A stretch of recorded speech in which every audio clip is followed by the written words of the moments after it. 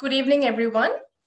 On behalf of the Department of Chemistry of the University of Peradeniya and the team Inspire, it's a pleasure for me to welcome all of you to the 12th episode of the Inspire webinar series. The intention of this webinar series is to help our students to discover the hidden scientist in them. So with that intention, we have invited Professor Claudio Verani from the Wayne State University, USA, to share his research knowledge and experience with us. I was informed that his students are also joining today, so I warmly welcome all of you to the 12th Inspire webinar. I now invite Professor Manavadevi Ganehenage, the head of the Department of Chemistry, to introduce the speaker. Thank you, Dr. Dimanthi Udwala. Hi, everyone. In this evening from Sri Lanka, I'm really excited to introduce Professor Claudio Verani, the invited speaker of Inspire webinar today. I'm pleased to say that our invited speaker is not a visitor, either to me or to many of our former students who pursued their PhD from Wayne State University, USA. I met Professor Verani for the first time at the University of Manchester, United Kingdom, at ISAC Inorganic Conference held in 2017. From that meetup, I got to know he was the supervisor of Dr. Danushka Ekanayaka, who was one of my undergraduate research students. Since then, we became friends, and he helped me get in the teaching positions at Wayne State when I was there in 2018 on my sabbatical visit. So let me brief his background. Professor Verani comes from a background of being a superintendent and highly reputed academic institutions in several countries, including Brazil, Germany, and the USA, and serves at present at Wayne State University, USA, not only to help improve students' engagement and academic activities, but also to uplift the high quality research in the area of inorganic chemistry and material science. So Professor Claudio Verani got his MSc in 1997 at the Universidade Federal de Santa Catarina in Brazil. His PhD came from the Max Planck Institute for Bioinorganic Chemistry and Ruhr Universität Bochum in Germany, where he developed experimental models to understand magnetic coupling in heteronuclear species. Then he moved to US in 2000 for postdoctoral work at the Johns Hopkins University, where he carried out research on modeling aspects of dioxygen activation by cytochrome C oxidase. He moved to Wayne State in 2002, and at Wayne State, he promoted to an associate professor in 2008 and to a professor in 2013. Since 2017, he is also serving as an associate dean for research at the Wayne State College of Liberal Arts and Sciences. So as an academic, Professor Verani has been active as an administrator as well as a supervisor. So he has advised many PhD candidates, postdoctoral fellows, and numerous undergraduates. As you watched from the video clip a few minutes ago, he has received many prestigious awards from Brazil, Germany, and the USA for both research and teaching during his academic career. The Verani Group is invested in the development of new concepts in molecular electronics. His research is built on the fundamentals of transition metal chemistry.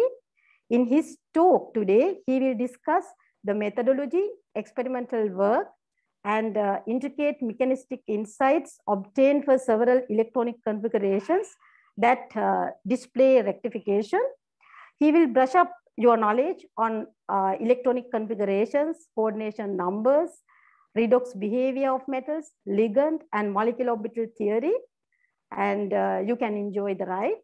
I'm proud to say several talented Sri Lankan students seeking the opportunity of a PhD degree under his mentorship have greatly helped in the development of his research. I know some of his students are among the Inspire audience today, so you all are welcome. So in this evening, he will tell their success stories alone with the science, coupled with an impressive background. It is not therefore surprising that he became a devoted and renowned scientist in the USA. No matter how busy his academic life is, he never postponed finding a free time for his family. Especially, he enjoys the company of his wife, daughter, and dog, and tries to play music and reads about archaeology, history, and politics. So after all, our invited speaker, Professor Verani, today is a living inspiration to both the student and the staff here. Once again, as a member and the head of the Department of Chemistry, University of Peradeniya, I am honored to host Professor Claudio Verani as the invited speaker of our Inspire webinar. With that, I ask that you give your full attention to Professor Claudio Verani, and please join me in welcoming Professor Claudio to the Inspire stage. It's over to you, Claudio.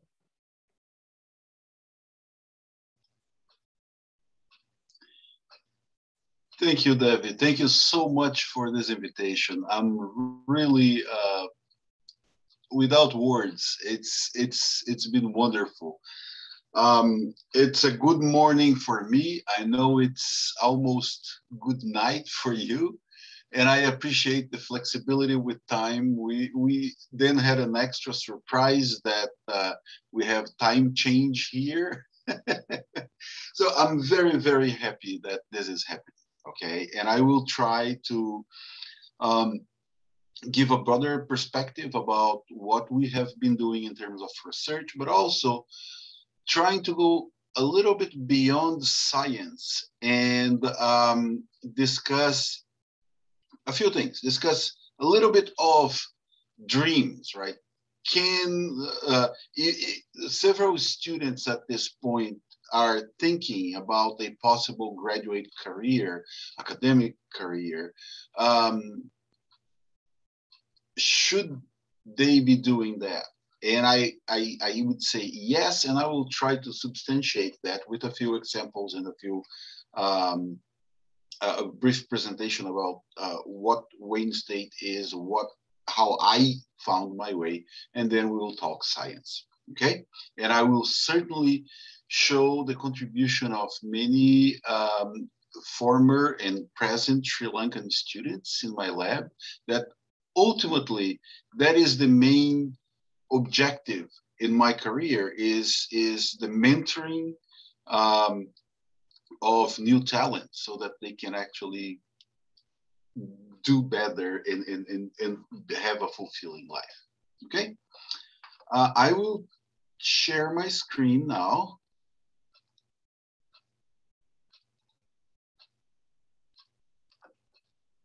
And I think it is on, right? Yes, we can. Okay, excellent. So I want to start by dissecting the title here and telling you what we will be talking about today. And as the title suggests, we are interested in transporting electrons, and this transport happens between two electrodes that are kind of sandwiched with something in between. And this something is a new class of molecules called metallosurfactants.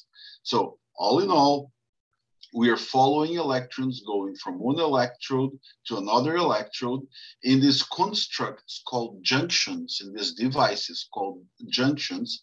And we will discuss the synthesis of the compounds, the building of these junctions, and then the analysis of their behavior.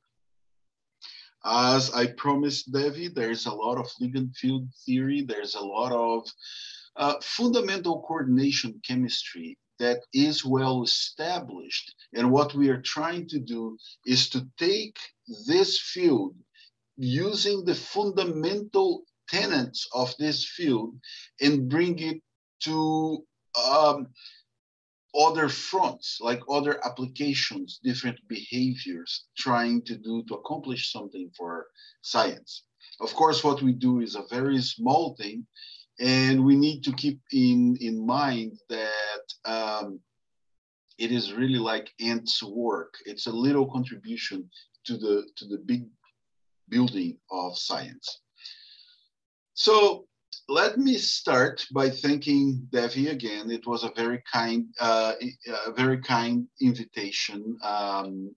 Melanie Thomas as well. She took care of a lot of details. And both Melanie and Devi had their PhDs at the United States. Devi actually got her PhD at Wayne State. And that's exactly where I want to start. It's just like a brief discussion, like 2 or 3 slides on what Wayne State is about. And we are in the northern border with Canada. So a little bit colder than Sri Lanka probably, but not by much with global warming. And then we are in Detroit. Detroit is in the Wayne County, and that's why the name of the university is Wayne State University. The state is because there are no federally funded universities like in Sri Lanka. In the US, you have either state or private universities. We have 2 classifications that we are very proud of. One of them is the high community engagement. That means Wayne State is committed to working with the Detroit community. We are part of the community. There are no walls separating the university from the city, and we are very proud to be Detroit. The other one is very significant for what I do. That is a R1 classification from the Carnegie Foundation. The Carnegie Foundation is the sheriff in terms of quality of universities in the US.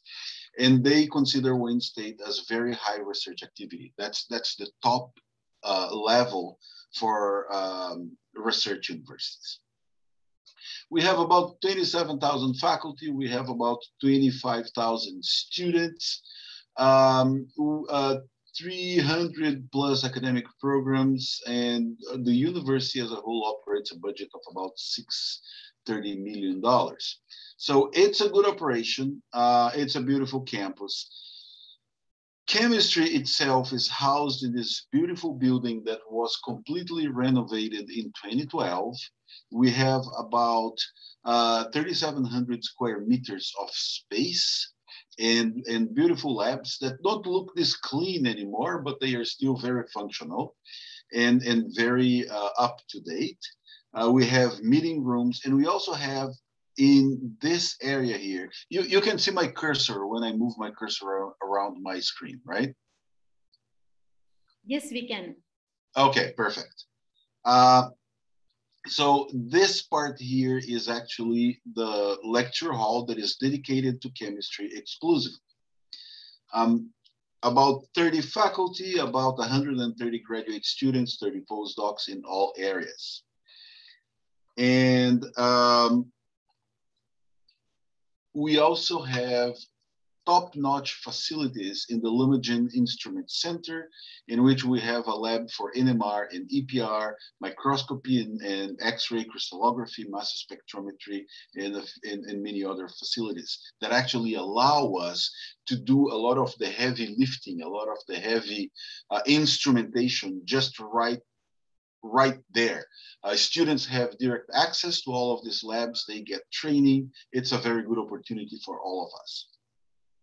If by any chance anybody is interested in a PhD program, please contact Federico Rabuffetti. This is the email that you should use, or just drop me an email. I'm easy to find. Competitive stipends that will not make you rich, but certainly will make you live relatively well during your PhD career.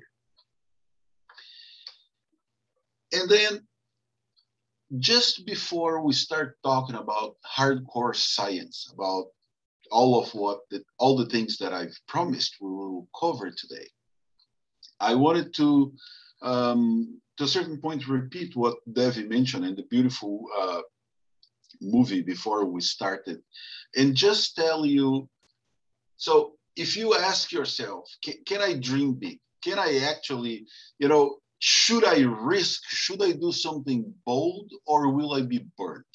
That's the big question that we always have, right? I asked myself that question many times. And the truth is, most of the times it worked. A few times I got burnt, and so is life. We need to take risks to get something. And in my particular case, you're right here, and I was born in a small town south of Brazil called Orleans. Actually, in Portuguese, you would call that Orleans, but that's a different thing. And what happened here is that early on, I moved to a technical high school.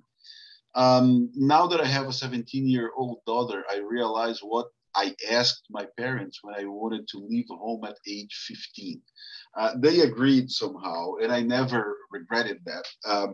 But so I moved to this school that was teaching chemistry in the morning, in the afternoon, and then at night. And I've learned a great deal of chemistry there. By the time that I went to my undergraduate studies, I went to the Federal University of Santa Catarina. I spent a wonderful undergrad there doing both research and taking classes. Undergraduate research is something that is absolutely important because it really prepares students to do much better if they decide to go for graduate studies. And even when they decide to find a job after graduation, they have just so much more experience with that. From there, I did my master's and opportunities appeared. Of course, some planned, some dug, and some by chance, that I could go to Germany to do my PhD work. Went to Germany, learned German, interacted with a lot of interesting people in there. And by the time that I was ready, I was actually planning to go back to Brazil and find an academic position. But at the time, all the positions for federal universities where research is done in Brazil, they were closed. And then more or less by chance, a little bit by desire, a little bit by chance, I decided to go for a postdoc. And this postdoc was at Johns Hopkins University here in the US. From there, as they say, the rest is history. I've applied for positions and I got I got accepted at Wayne State. So I've been here for about 19 years, what is a pretty long time. It doesn't really feel that long to me. But I had opportunity to do two things that I really like. At the very bottom of my heart, I'm a researcher. I like research. I like to be in contact with students, to be advising, mentoring, sometimes, very often, confusing my students as well with some ideas and crazy propositions about what to do in the lab. And in the end, they graduate, find jobs, and it's very fulfilling to me. The other thing that I do, I'm associate dean for research. This is a nice picture that we took in a trip to China a few years ago, so that we go between very formal to less formal to completely informal, depending on the day. The bottom line is I'm a regular person, and if I was able to do that, if I was able to get, to accomplish things that were important to me, so can anybody do. And at the very core of that is planning, hard work, and grit, and a lot of persistence, because it's not always flowers, and then also a little bit of luck, because there are several things that we can plan and persist on, and then there are several things that just happen, and a good door opens and you just enter in that room and you see what happens. I think it's absolutely fundamental that you pay a lot of attention to quality, to the details. One of the things that I tell my students when we are having group meetings is like, well, the drawing of this molecule is not completely symmetrical. And what that means is you're not paying enough attention to the details. Those are very important. They are a reflection of what we are doing, of our work. If you think about an academic life, you should certainly have a love for research, and even more important, a love for problem solving, right? More and more when you have, say, a PhD degree, if you not necessarily stay in academia in your own field, you will get a job in, say, industry. And what is really important is that what you do is you're a problem solver. You apply the skills that you developed in a PhD program and in an undergrad program and in a PhD program, and you solve problems. So that's what this is about. And also very important, commitment to innovative thinking. What do I mean with that? I mean that you need to always question what you're doing. You find solutions. I just told you, you need to be a problem-solving person. A problem solver finds a solution, uses that solution, and from time to time rethinks what that solution is and tries to find something better. Sometimes it's just an incremental change that will get to better results. Sometimes is starting from scratch, something completely new, trying to find a solution for a given problem. And if you do that, like one of my students would say, the sky is the limit. You're young and beautiful and just go for it. So one thing that I want to say, and that I'm very, very proud, is that I had along the way several Sri Lankan students that absolutely, completely, totally played the most fundamental role in the development of the research that I was doing. And again, research is not something that is one-sided. The original ideas might start with me, but if I'm working with students that are not contributing their own ideas to the project, I wouldn't go very far.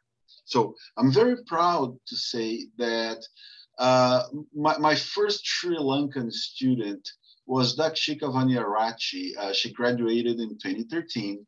She's a senior lecturer at Sri Jayavardenepura, and she's doing quite well there. And she worked with water oxidation.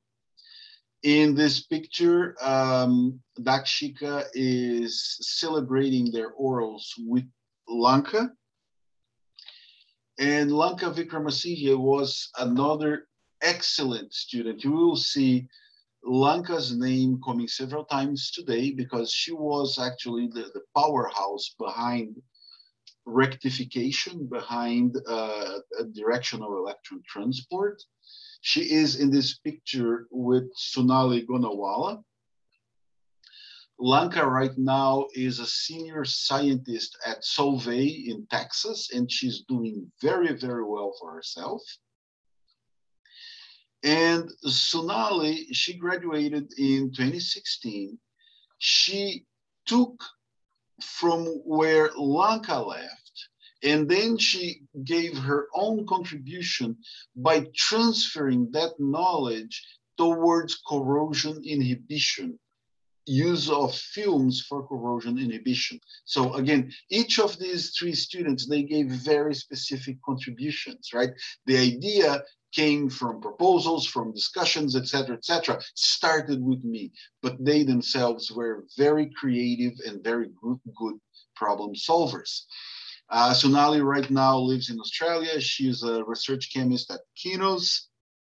And then another person that was in my group and graduated in 2018 is Pavitra Kankanamalage. Pavitra worked with water reduction. She was the pioneer of using nickel in our lab, nickel for hydrogen generation and for photochemical hydrogen generation. She graduated in 2018.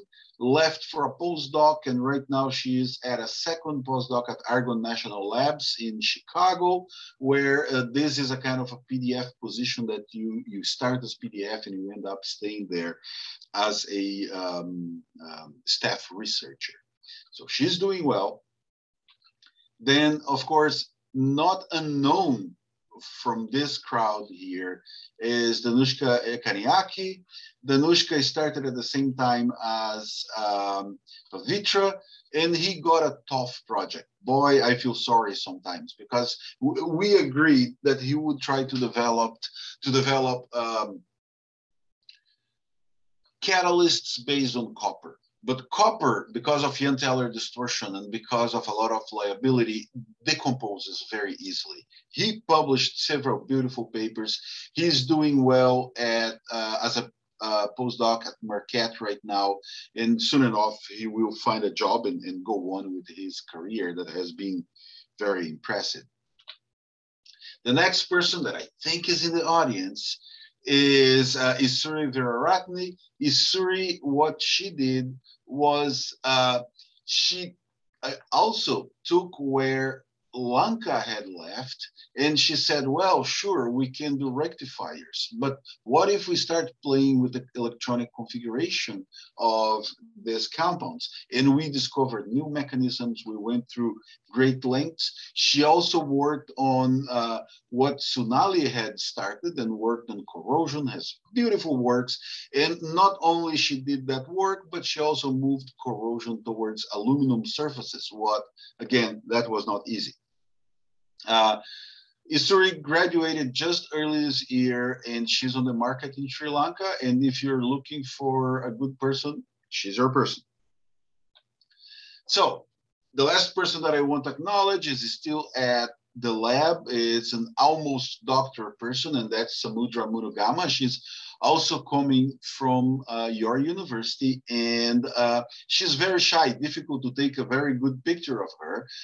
But here we are in one. Before COVID, we used to go to bars and restaurants, not bars, but restaurants with the group all the time. And of course, all of that has stopped right now. But Samudra is working with beautiful projects on rectification, rethinking completely the way that we're doing that. And this is just a picture, a recent picture of the group in which we're all celebrating Gutenberg, and that is one of the statues that we have on campus. So, having introduced that, again, it's very important for me to have this large number of very talented students, and all of them coming from Sri Lanka is a particular privilege for me. Let's start talking about science. And I just want to tell you, current research, I mentioned that Dakshika, Pavitra, and Danushka, they were working with catalysis. We spend a lot of time synthesizing different catalysts so that we can foster water splitting, that is the conversion of water into oxygen and hydrogen. This is not the topic for today. And if at any point, Devi, you want me to come back and speak about catalysis, I will be more than happy to do so. The other thing that we do in the lab is the research on redox responsive metallosurfactants. We started with the idea that we would take some coordination compounds. We would decorate the ligands with either long alkyl chain or alkoxy chains, make them amphiphilic, meaning half soluble in water, half insoluble in water, behaving like surfactants. And that leads us to three different areas in here. That is corrosion mitigation that I mentioned. Metal recovery by ion flotation is a brand new thing that we are starting because, again, Rolling Stones gather no moss, and it's good to have no moss. And today I want to discuss molecular rectification, okay? So everything started when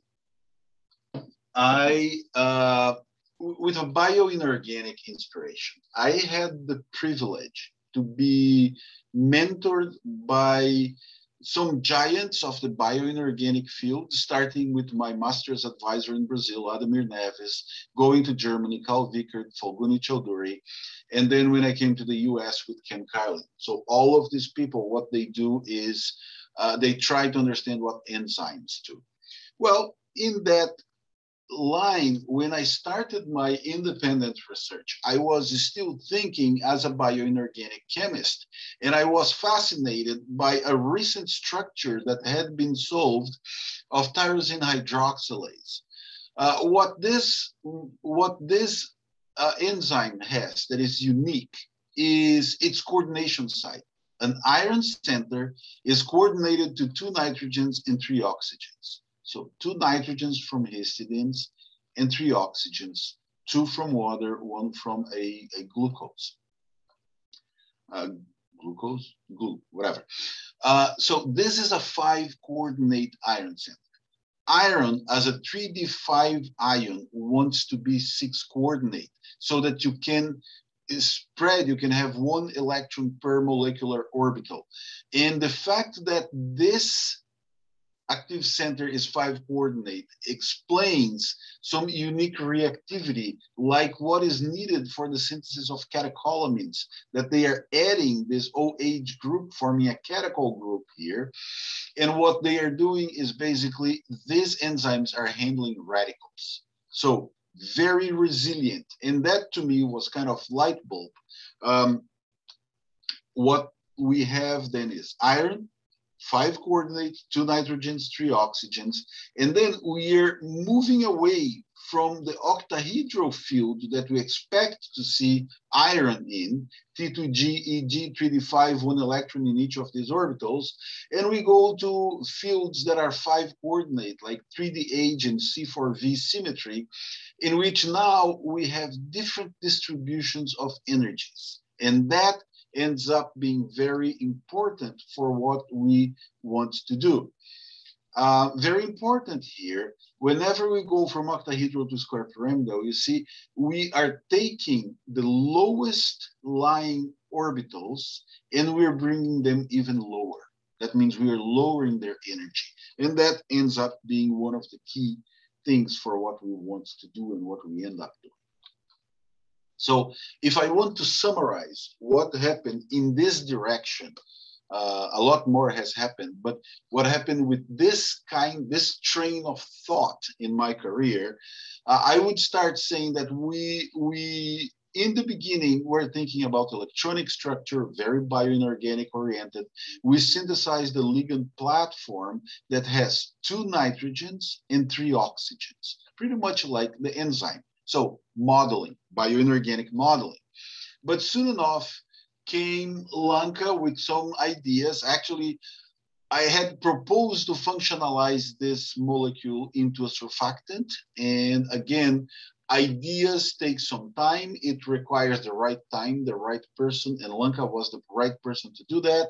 She functionalized these compounds in a way that she then developed either the equivalent compounds that now are amphiphilic, they are surfactants, or she simplified the design, still keeping this 5 coordination so that we could check several electronic structures. From there, we went to films for corrosion mitigation. Again, Sonali, Isuri have done this work. We took this same ligand replaced by cobalt, and we were able to establish proton reduction, formation of hydrogen. And from there, we moved to water oxidation. The formation of hydrogen has 2 sub-reactions. One of them is the most important because it forms hydrogen. But before that, we have a step that involves 4 electrons and is the most difficult of those steps. And that's what we were trying to study here. And then finally, we got to water reduction. So for today, I certainly have no time to discuss all of that. And I want to focus on this little story here about the use of diodes or molecular rectifiers for current rectification. I will use several names that are absolute synonyms like diodes, rectifiers, and rectification means directional electron transport. Electrons go in a certain direction, but don't come back. Okay, so let's check that. Again, it's a story that involves several people. Everybody in this picture here has done extremely well, and they are up to greater things. And it's a very international group. Mauricio Lansnaster was Brazilian. Marco was Canadian. Lanka, Sunali, and Isuri are Sri Lankan. So it's the beauty of diversity. So going to molecular electronics, the idea is that we want to replace traditional silicon components by molecular components, either because silicon components will get to a point that they emit so much heat that they start melting the motherboard, or because we want to find alternative ways to do computing, you know, the binary computing, yes and no, or zeros and ones. So in the end, what we want, if we want to have a molecular computer, we need wires that are conductors, we need logic gates, we need switches, amplifiers, memory elements, resistors, capacitors, transistors, and each of these molecules would need to have a certain behavior. We also need rectifiers or diodes. In the end, what we are doing is we are trying to control electron transport in several different ways, either by transmitting the electrons or by stopping the transmission of those electrons, or by sending those electrons in a specific direction. That's where we are. So the idea of molecular diodes and molecular rectification is, again, trying to find replacement substitutes for this little diode here. If you ever cracked a computer open and checked how it looks inside, you will see several of these black components. What they do is they are kind of a gate. If you have a regular wire saying you can have electrons flowing from the top to the bottom or from the bottom to the top, and that would be represented in a current potential curve as a behavior like this sigmoidal shape here. You can go, you apply a voltage and you have electrons flowing. You invert the signal, the sign of that current, and you have electrons flowing in another direction. When you put one of these gates here, one of these diodes, what you see is a curve that looks like this. You apply a certain voltage, say negative, you see electrons flowing in a certain direction. But when you apply a positive voltage, you don't actually see the electrons coming back. That is absolutely fundamental for any logic operation that we want to do in a computer. The idea of using molecules started a while ago in 1974. In fact, I wasn't conscientious enough to even understand that. I was a baby. And the idea was coming from two very, very smart people, Avron and Ratner, working at IBM here in the United States. Early on, I mean, computers were not even a thing, and they were already thinking about what's the next step. Remember that I told you, you need to always be creative, think outside of the box, problem solving, etc., etc. That's what they did. It's like, we don't really have laptops or not even personal computers in 1974, but hey, let's think what is possible. Thinking is one thing. Realizing is a very different thing. And Avron and Ratner, they were theoretical chemists, theoreticians, and they proposed that gold molecule gold junction that we will talk about today. So electrode, there's a molecule in between and another electrode. And if this molecule has an acceptor moiety and has a donor moiety, well, an electron could be injected to the molecule, tunnel through the molecule to reach the donor, and then the donor would give off one extra electron. So the electron leaves this electrode and ends in this electrode. So all of that is beautiful, but all of that was actually an Ansatz. It's an interesting word in German to describe that you actually thought of the problem, but you didn't solve the problem. The problem would be solved only 20 years later when Ashwell and Sembles and Metzger explore this molecule here. The molecule itself looks very different from this one, but it's pretty much the same. You have a donor part, you have a bridge, and you have an acceptor part. So donor, bridge, acceptor. Put it in between electrodes, and they demonstrated clearly that this is in fact a rectifier. What does that mean? Electrons go in this direction, but they don't return. So this kind of curve here. And this is Robert Metzger, recently visited Wayne State. I invited him to come. You will see him in this talk again briefly. So if I wanted to tell you, if we were to have this elevator pitch, you know, this possibility of telling everything that you need to tell in 30 seconds or so, this would be my elevator pitch. What we do in my group is we synthesize interesting molecules. They are here. We analyze those molecules like using the most traditional coordination chemistry, electrochemistry, spectroscopy, infrared, UV visible, elemental analysis, crystal structure. Then we make films of these molecules, and we make films on top of electrodes. And then we make devices or junctions. And that's how we get this gold molecule gold device or junction. Other two words that are synonym in my talk, junction and device, okay? So then we measure this IV behavior, the current by potential behavior that I described, and we try to explain the mechanisms. That's it. That's what we do. So if we take these molecules, we have an electron that starts on one electrode. We have a molecule that usually is neutral. And then we transfer this electron to the molecule.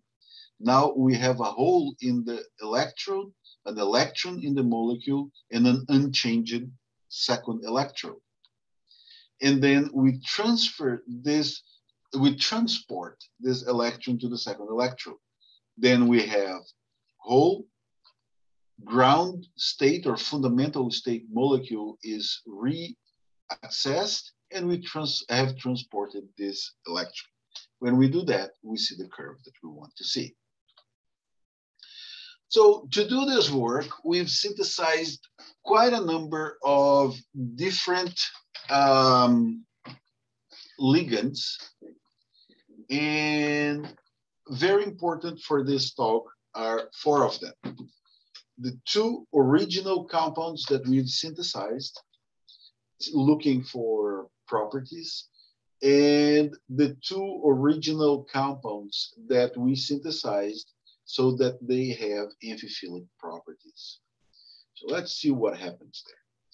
For those 2 original compounds, Mauricio Lansnaster and Marco Allard, they were working on the full characterization, electrochemistry, spectroscopy, crystal structure. You see, these 2 crystal structures, they are related to very similar compounds. One of them is an amine, so protonated nitrogen. One of them is an imine, so double bond. And they look very similar.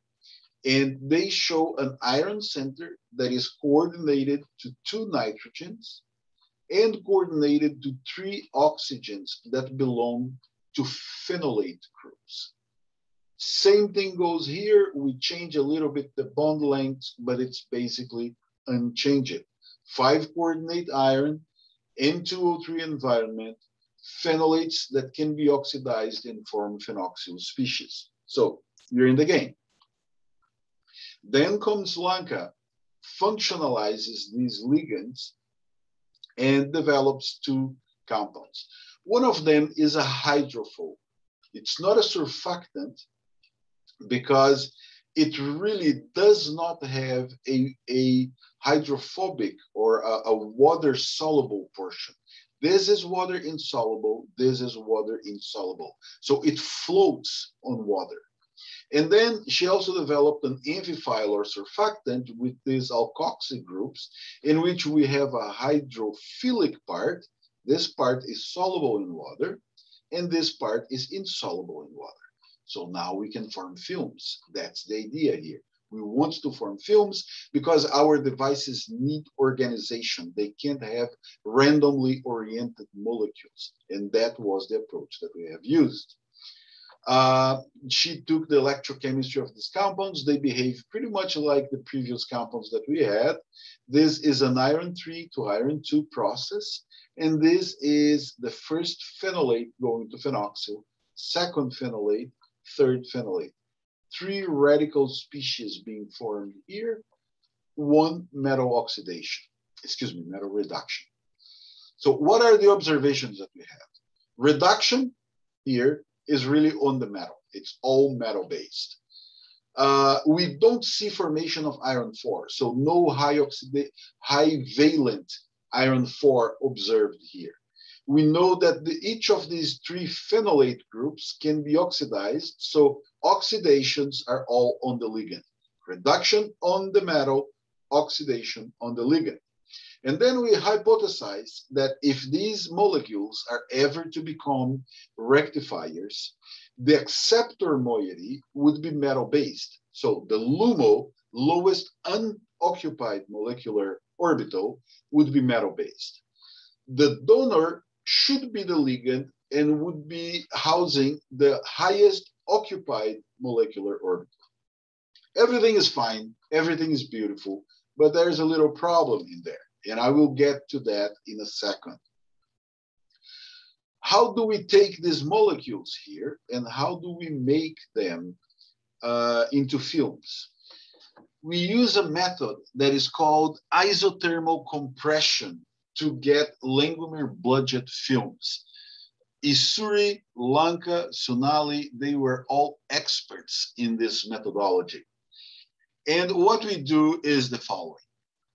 You see this white part here. This is Teflon. This is a little trough, a little pool filled with water. And then we have a well here that it's not quite visible, but we have a solid substrate that gets dipped in the well. So it is completely immersed in water. Then we come with our molecules. We spread the molecules at the surface of water, and that's why we need them to be surfactants, because they can't sink, they can't solubilize. They need to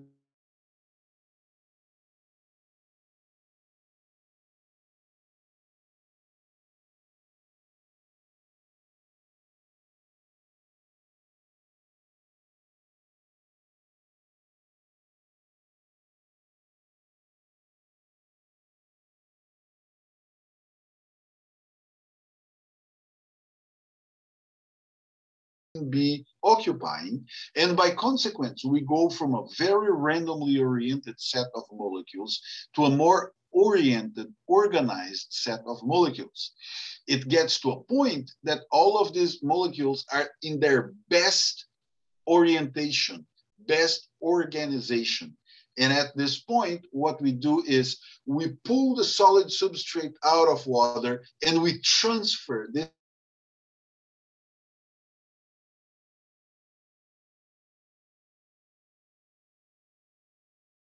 the blue compound forming a film. This is all cool, but how do we know that this is happening?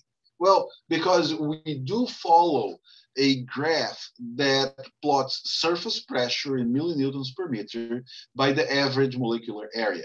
And we see that as we start compression, the average molecular area decreases while the surface pressure increases. But it doesn't really matter how cute you think a molecule is.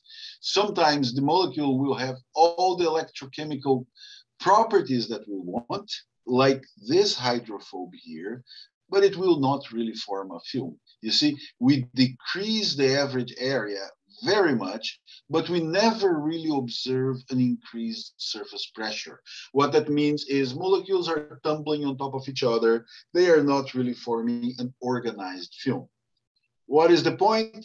Well, the point is that this molecule is useless for everything else that we want to do here. In spite of the fact that it costed probably months to a year of Lanka's research time. This amphiphile, on the other hand, behaves quite differently. You see, it picks up quickly, increases the surface, and it's showing that it's forming a fairly good film that at some point, these molecules are so close to each other that they start folding, they start breaking. And this is called the collapse of your monolayer.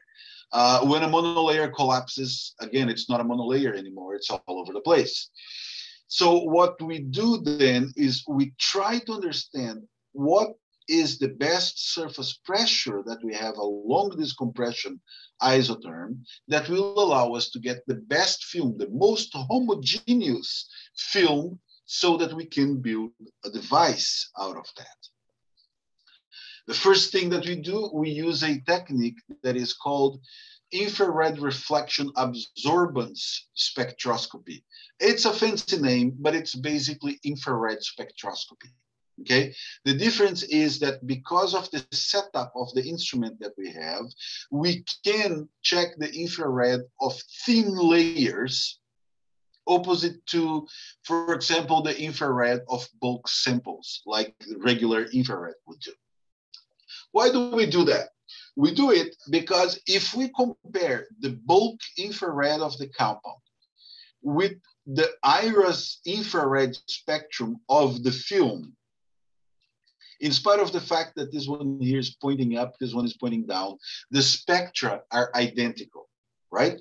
We can find this peak is here, this peak is there, this peak is there, this peak is there. Some peaks change a little bit because in KBR you have a random orientation of molecules. In the film you have all of them like in one specific position.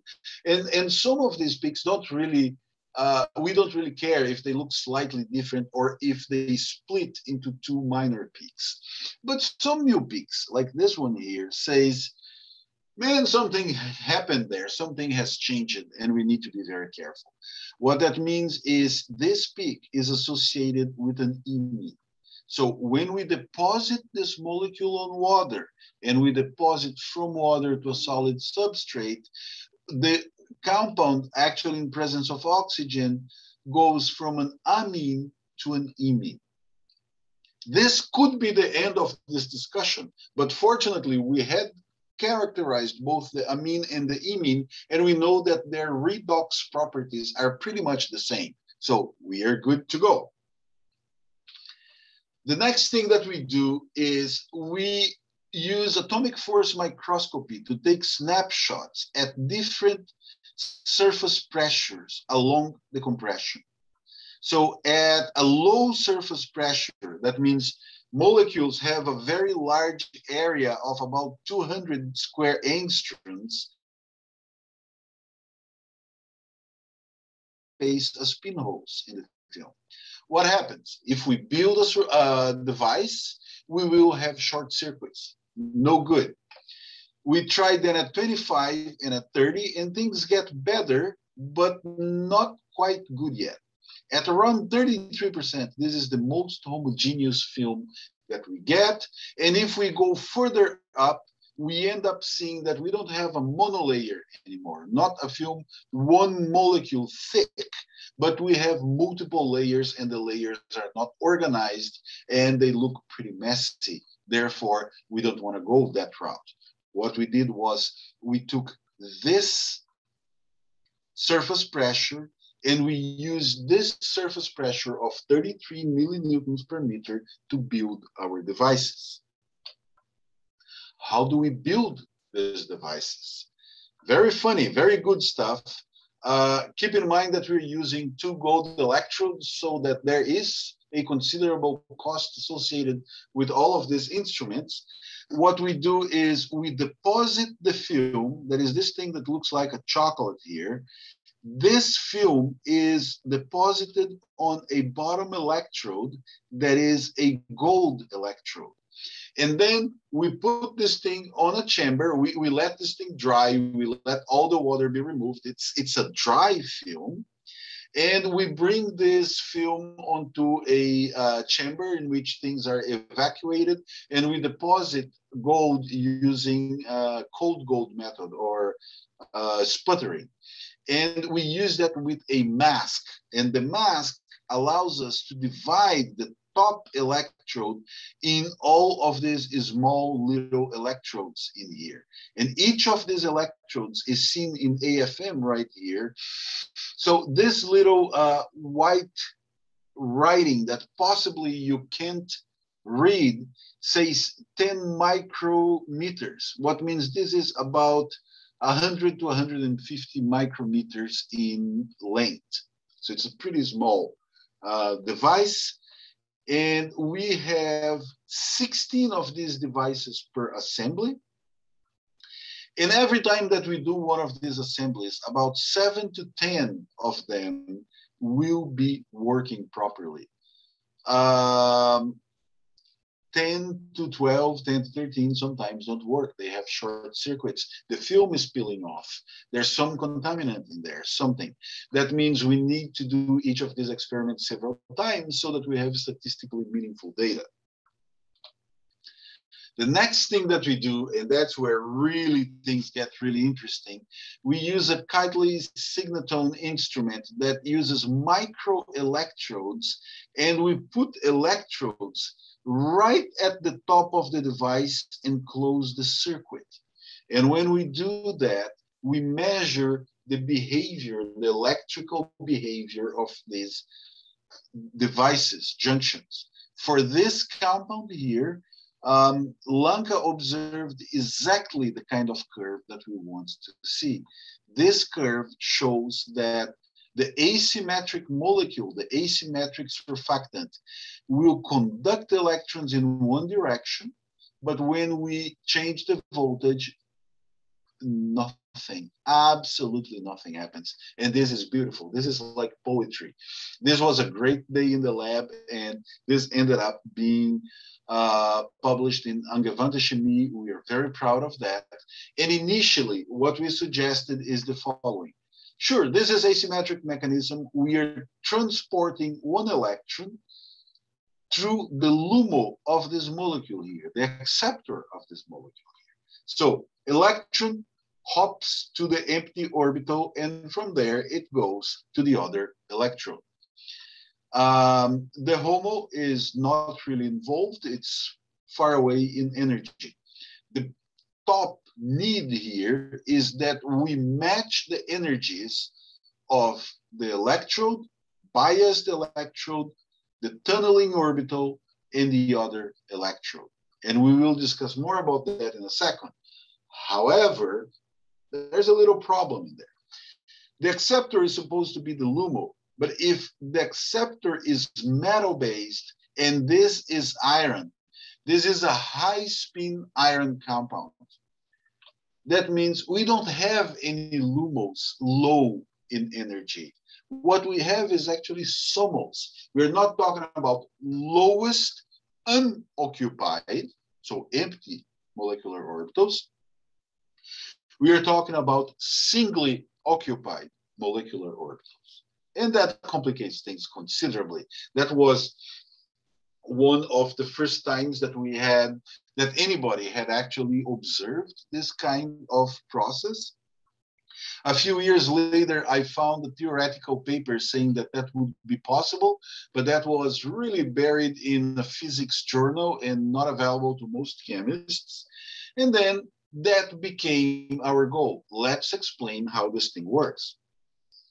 Before that, remember that I told you Metzger was the first person to demonstrate experimentally that we would, that rectification was possible. This field is pretty competitive. And whenever, rather than criticizing somebody else's work, what you do in this field is you come to somebody, to some young Turk that tries to be entering in this field, and you say, would you mind if I verify and validate your data? And of course, that coming from Metzger is pretty intimidating, but we agreed on that. And in fact, he ran a lot of experiments with similar molecules than we have. And he came with the conclusion that rectification is in excellent agreement with our results.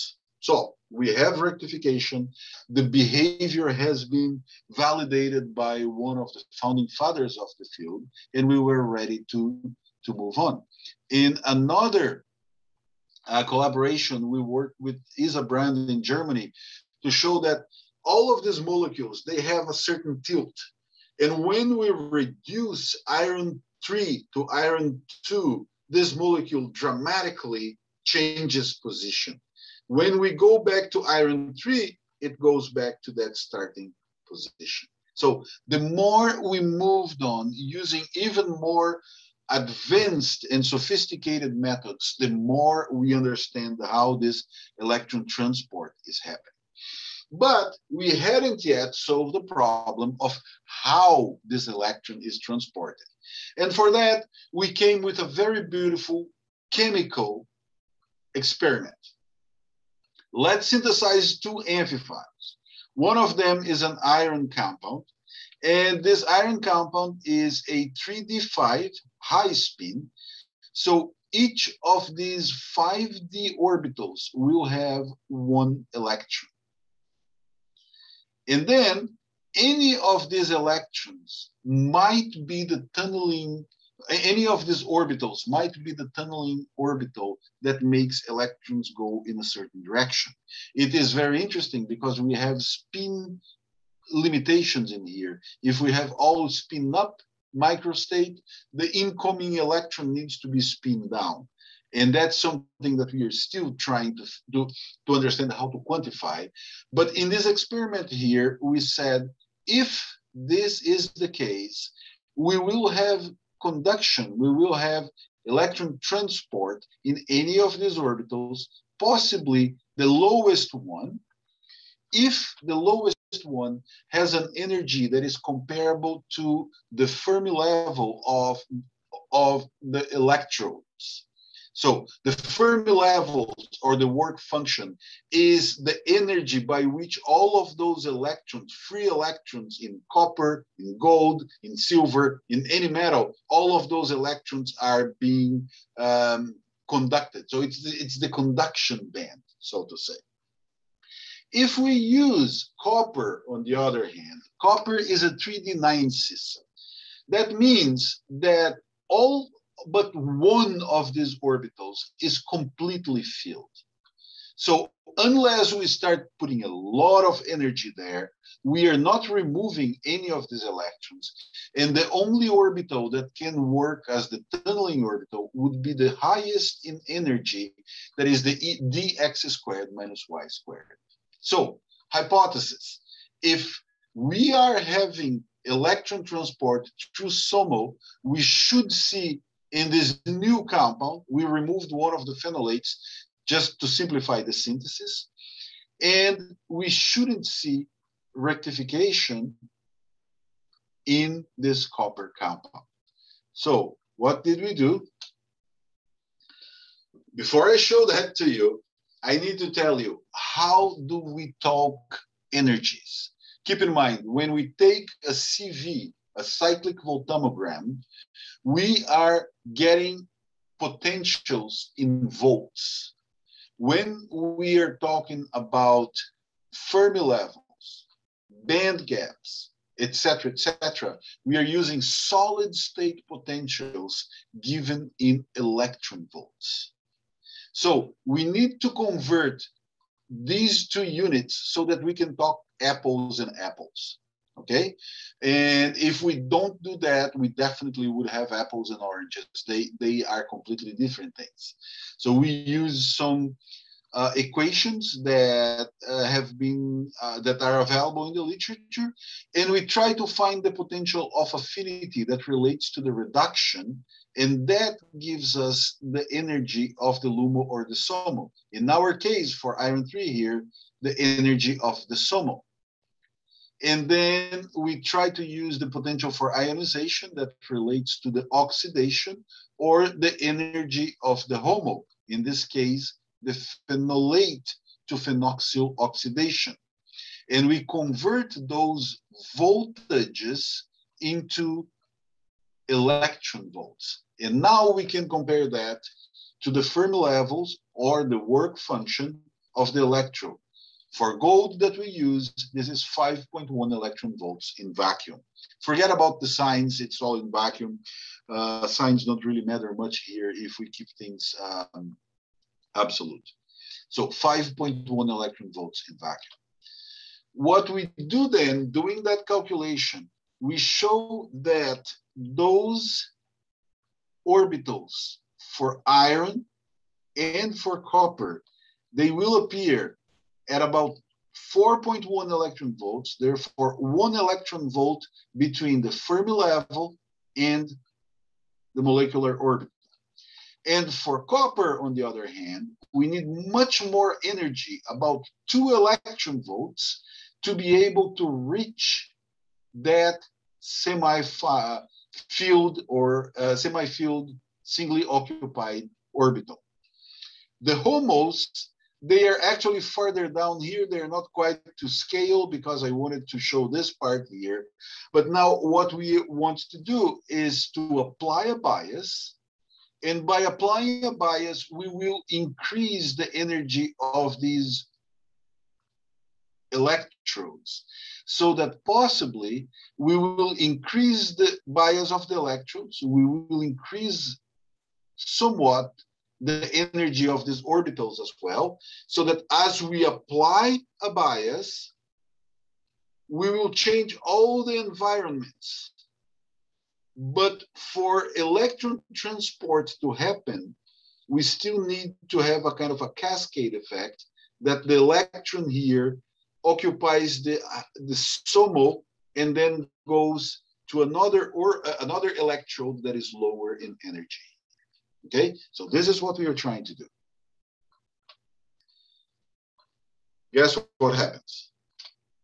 We do see rectification for iron that validates the idea that we are indeed using this SOMO, and this SOMO is actually a linear combination of 2 molecular orbitals, dxz and dyz, and then when we try that for copper, remember, very high in energy, boom, nothing happens. Absolutely nothing happens.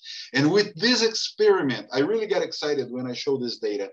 We have shown that we are having electron transport through SOMO orbitals. And this was a first.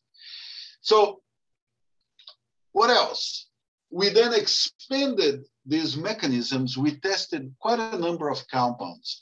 And it's always interesting. For example, this compound here with 2 nitro groups as substituents gives a very accessible energy. 0.7 should be a great rectifier. It doesn't work because it doesn't form films. So there again we go. But one thing that we noticed is that depending on how we actually calculate things and how we change the ligand, we can bring the HOMO closer and closer to the Fermi levels of the electrodes. And if the HOMOs are close enough, it is possible, just possible, that we will actually knock off one of those electrons, they will transfer, will form a hole, and then we would have rectification using HOMO orbitals as well. There comes Isuri.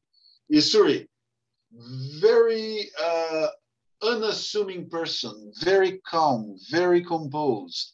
And she started working with some very tough problems and did it beautifully.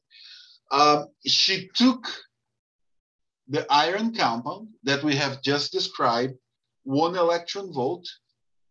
She synthesized 2 more compounds, one with chromium. Chromium has a 3D3 electronic configuration, and vanadium, vanadium-4 vanadil, that has only 1 electron. So we've calculated, we've run the electrochemistry, calculated, converted the potentials, and compared to gold. And what we see is the following. By itself, the mechanisms that we know, these 2 compounds here should not be rectifiers, because chromo has the first SOMO even higher than copper, and we know that copper doesn't rectify. And the first LUMO of the vanadium is also very high, like copper. However, we are bringing the SOMO, the one metal-based electron, pretty close to the orbital Goldilocks area, the Fermi level area. And for chromium, in fact, even if the metal is out of reach, the ligand orbitals are coming pretty close to that electron transport area. And I will tell you what, all of them rectify, okay? Isuri observed that these are rectifiers. They are not as good as iron. That means the current that they pass is smaller, and that means that the matching of the energy between orbitals and electrodes is not quite good, but it works. And that led us to come with explanations for that. And that is the following. We start in the resting state. We have the SOMO vanadium electrode here, vanadium electron in here, electrodes there. We then apply a bias, meaning we apply a potential to one of these electrodes.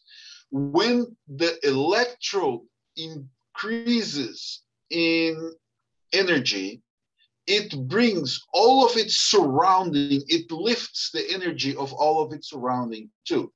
And because that metal orbital is so close to the Fermi level, when we go up in energy for the electrode, we will bring those orbitals up too. And we will bring them just to a point in which this energy is matching with this energy, and this energy is matching with that energy, so that this electron then can be transported to the other electrode. And then there's another step that we are not showing here, that is one electron coming from the original electrode and replenishing the ground state of the compound. So we can explain why they rectify, and this is the beauty of science. For chromium, it's even weirder because we don't use metal orbitals, we use ligand orbitals. Same principle, we lift those to a point in which we can have electron transport. And by doing that, we are doing fundamental chemistry. We are expanding coordination chemistry to a point that it hasn't been done before. We are merging techniques from surface science with coordination science and expanding the field of knowledge. My very last slide is about what Samudra is doing. And Samudra didn't want to work with the 5 coordinate compounds. She said, well, if distortion of orbitals is important, any sort of distortion should be enough to generate electron transport. Fine, Samudra, you want to try a new ligand? Go for it. And she did. And she synthesized 3 new compounds. I mean, she synthesized many things, but in this project here, she synthesized 3 new surfactants, 1 containing iron, 1 containing cobalt, 1 containing ruthenium. And what you see here is that for iron, we are at the very limit of what we would need to see electron transport, 1.4 electron volts. We want to have 1, but this is not a 5 coordinate species, so we don't really know what the limit for that is. And then for cobalt, we see something that is very interesting.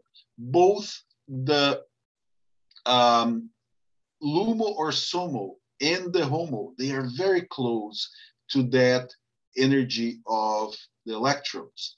And for ruthenium is the opposite. We have very different energies. What does that mean? It means that Samudra is able to see directional electron transport for iron, and that is rectification. Now, granted, see how low the current here is. It's not a great diode, but it's very interesting and very cool to study. And then she sees adirectional electron transport for cobalt. So what that means is it goes from left to right and back from right to left. It's both ways. This is a unique thing. And then for ruthenium, it works as an insulator.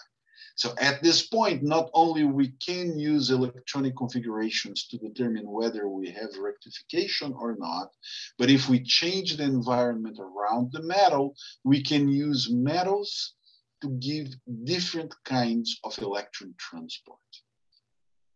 I will stop here. I will just conclude very briefly a few things about molecular electronics. We do that because we think at some point silicon-based components will need to be replaced. And all that we are doing is we are trying to control electron transport in many different ways.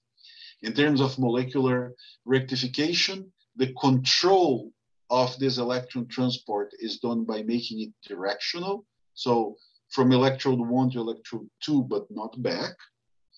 And then in terms of what we did in our group, we started with bioinorganic complexes.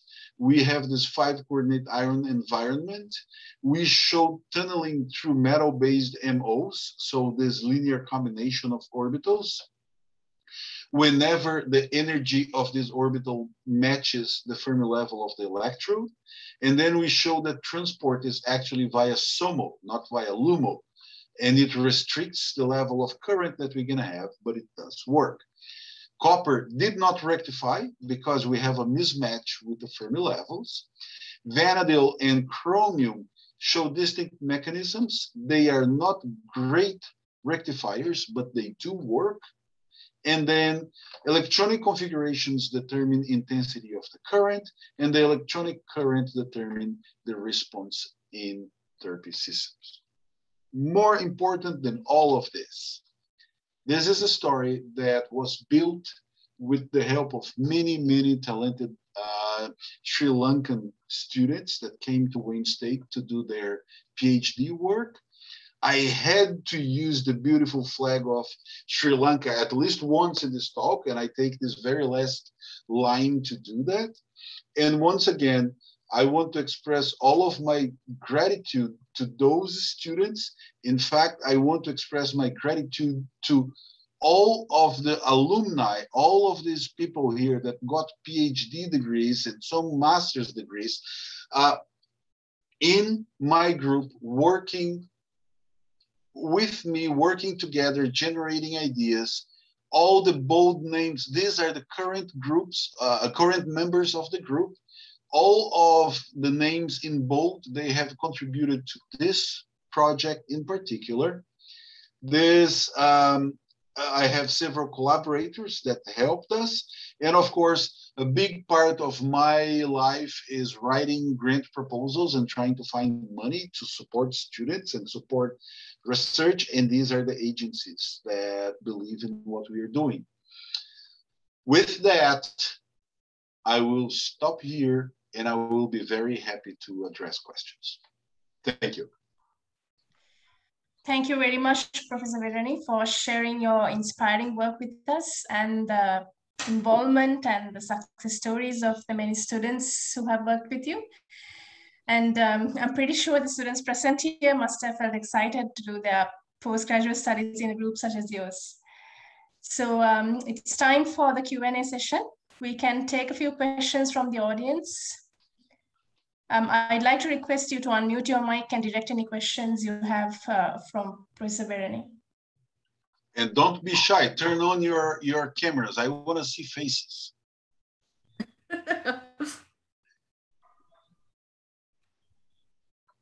Yeah, that's a very interesting and inspiring lecture. Unfortunately, I don't have a camera right now, so I can't show, show my face. Yeah, okay. Anyway, you are trying to, working on this potential replacement of silicon-based components by molecules. That's one of your targets, right? So my question is, how close are you to use this concept in practical applications? Okay, that's a good question. And I remember in the beginning, I was very cautious about saying that this is really fundamental research and this is one day possibly will become important. So we shouldn't hold our breaths and hope that next month we will have a molecule-based computer. I think the best comparison that I can give is the following. When Edison was trying to work on designing the light bulb, either by himself or getting quote unquote inspired by Tesla, or several people were trying to come with the idea of converting electric current into light. And Edison succeeded. And one of the things that he did was he needed to find a filament so that he could have light.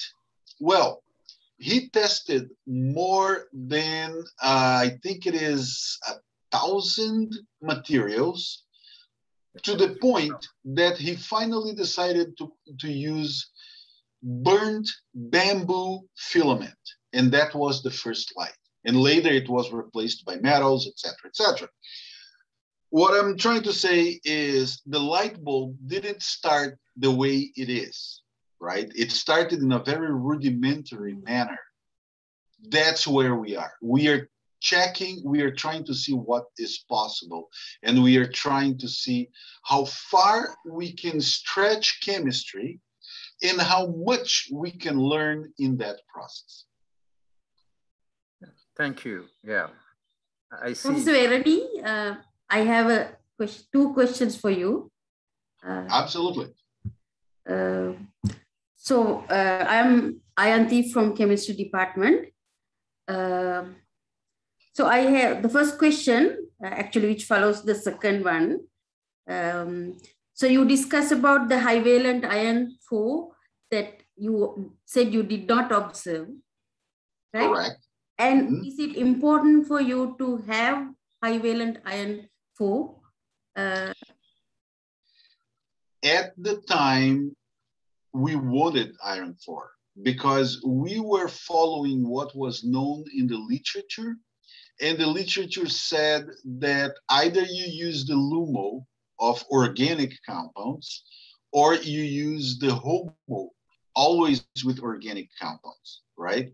So we thought if we can get to iron 4, we will be able to do that using the metal. But the way things developed and the way things ended up happening, it's not really relevant for us to have iron 4 at this point. Yes. The next question is that I was wondering when in the bioinorganic point of view, could you use porphyrins or metalloporphyrins for in this purpose if you modify with the surfactant group? I mean, you can make it amphiphilic. Can you use those molecules? In fact, you can, and it has been used. Porphyrins were among the very first metal-containing rectifiers, right? Yes. The problem, though, is that when you use a delocalized ring like a porphyrin, you are really using HOMOs and LUMOs that are organic-based. You are not even touching the metal orbitals. And what we wanted to do was not to continue in the organic tradition. We wanted to actually use the orbitals of the metal. But strictly speaking, yes, you could use porphyrins.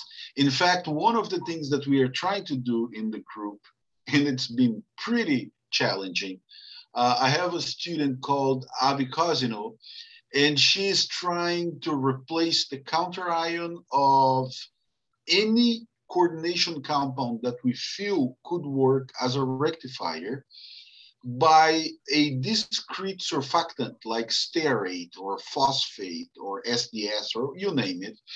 And actually, bring them onto a device. The interesting thing, though, is that when we do it, we don't have the covalent attachment between the long chain and the compound. And what we see is that the complex itself starts to float in between two electrodes, and we end up seeing a behavior similar to the one that Samudra saw for cobalt. That is that S-shaped curve, meaning you can have current in both sides, in both directions. Thank you very much. You're welcome. Professor Claudio, thank you very much for the lecture. It's very exciting and interesting. I have a question about the frequency response of the gates. Do you have any idea about that? No, I don't. And that's where we are looking for a good collaboration with either engineers or physicists, because at some point we need to go there, right? And I agree with you, we need to study that.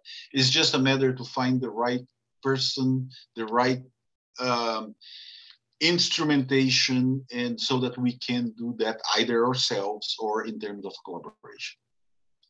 I see, thank you. Are there any more questions from the audience? Professor Verani, this is Dakshika. Dakshika, how are you? I'm good, thank you. Nice to see you, and I'm happy to hear your voice. And the chemistry that we discussed in the group once again comes back to me. It reminds me that I was your group. The question I have is, now we have studied phenolate compounds.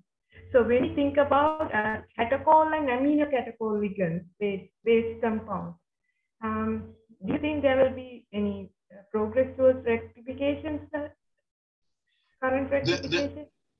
Yeah, so the question is, some of the compounds, by the way, Dakshika was absolutely gracious when Samudra was studying some of the compounds that she had synthesized before, and she had gotten a crystal structure that, of course, is not easy to get. And when we thought about asking for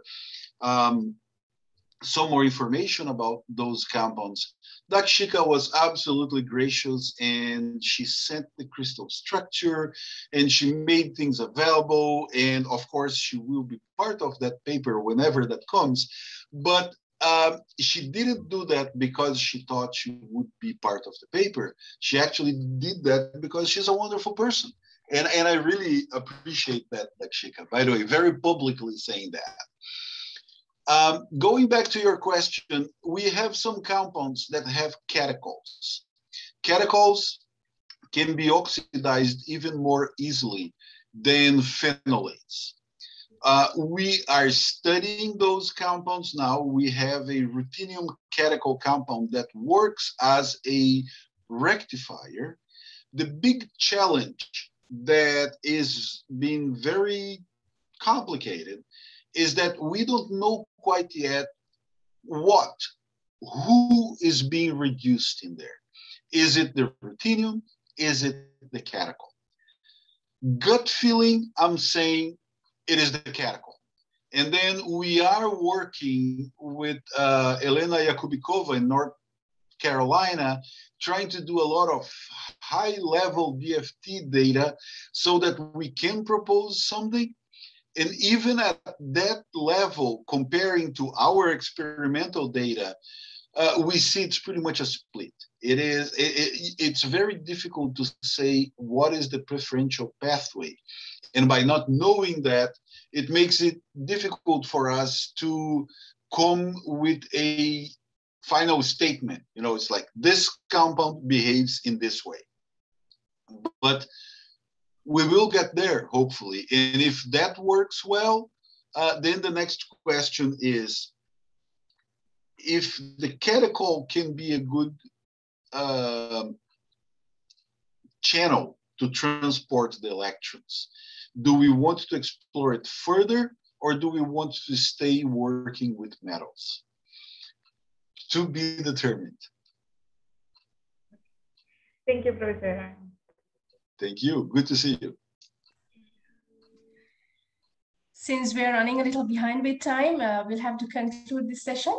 So thank you, audience, for your questions, and Professor Verani for your answers. With that, we come to the end of today's webinar, and I invite Kumudita Ratnayaka to deliver the vote of thanks. Thank you so much.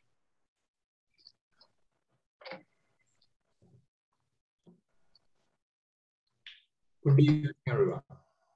I've been honored with the privilege of presenting the vote of thanks on behalf of the Department of Chemistry of University of Peradeniya and members of the INSPIRE team. First, I would like to express my sincere gratitude to Professor Claudio Verani for accepting the invitation and spending his valuable time in sharing his comprehensive knowledge on the latest research activities in the field of electrometallosurfactant junctions. This instructive webinar was very stimulating, and I am confident many of our audience would have found it inspirational and would be excited with the prospect of engaging in these enthralling research activities.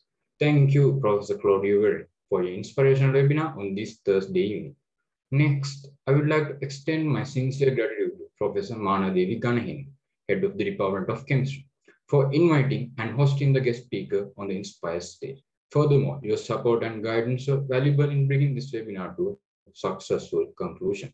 In addition, I would like to thank the attendees for being with us this evening. I am sure you would have found this webinar very informative and inspirational in shaping your academic future. Thank you very much again, Professor Verani, for the splendid webinar delivered today at the INSPIRE stage. And I'd like to invite you to join the Meet Speaker event with the other link provided. Finally, I would like to invite all of you to our next webinar, which will be held as a joint Arcana INSPIRE program on the Friday, 26th of November at 7 p.m. onwards. Thank you, everyone. Have a pleasant evening. I'm Peter de Almeida, and I'm very happy to be invited by the Department of Chemistry, University of Peradeniya, to speak on your joint platform, Arcana and INSPIRE. So, if you dare to adventure, please join and spend 60 minutes with us on the 26th of November at 7 p.m. I'll see you there.